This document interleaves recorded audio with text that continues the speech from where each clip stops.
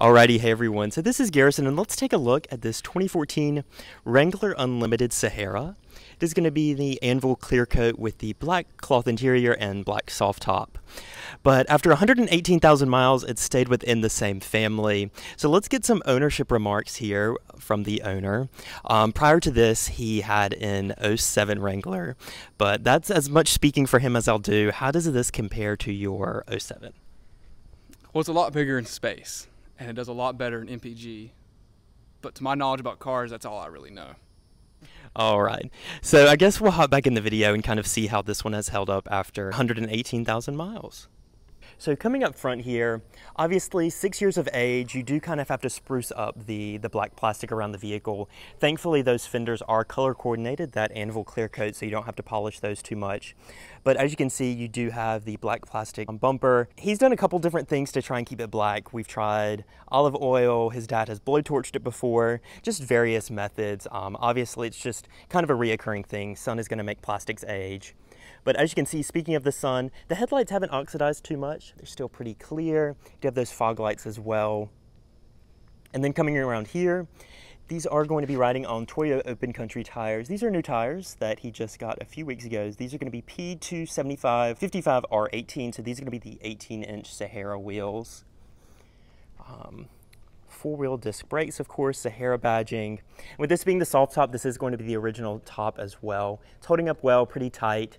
His 07 had an aftermarket top that was pretty loose, and so I think if he did have to replace it, he would probably either go a hardtop route or the OEM route for sure. And then coming around back, even the rear tire got tire shine, so as you can see, that is going to be the matching spare.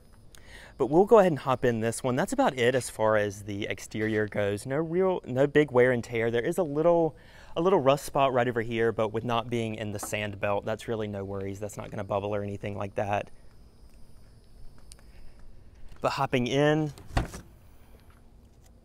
as you can see, that black cloth interior just did get a full detail, so recent shampoo, vacuum, wash, wax, all of that. So it's looking nice and shiny from all that Armor All. As you can see, that exact mileage is going to be 118,758.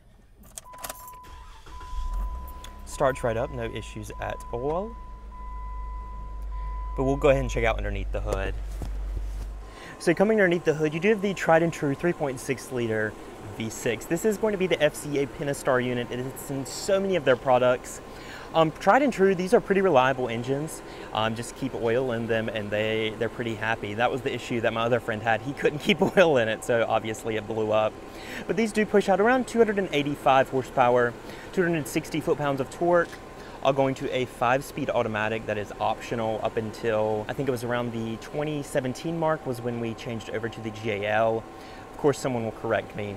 But these also are optioned with a 6-speed manual if you do want that. And then all through the rear wheels with a part-time four-wheel drive system.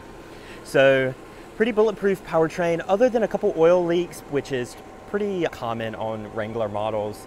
I know that this family in particular has had oil leaks on their 04, 07, and this 14. And so it's nothing new for them. They just kind of keep a quart of oil in the trunk and keep it topped off before a road trip or two. But we will check out the interior now. So let's hop back inside. And as you can see, it's going to be a 6-way manual driver's seat right here with the Sahara cloth. As you know, Saharas are optional with leather as well. Door panel, not much on the door just because, as you know, these do come off. So you've just got your power locks and then some netting down there. Hopping in though, Sahara is going to give you the leather wrap steering wheel. So as you can see, leather wrapping, audio controls on the back with cruise and some trip odometers right here. Automatic headlights, panel dim, as well as your variable intermittent speed wipers over here. As far as your head unit goes, this is something that's going to be changed fairly soon. This just does have the basic head unit right here. I think it's the 7-speaker premium head unit that you do get in the Sahara, all of the Sahara trims for 2014. So you do have satellite in this one as well as auxiliary. I can't figure out Bluetooth. I don't think this one has Bluetooth. That might have been a 2015 thing.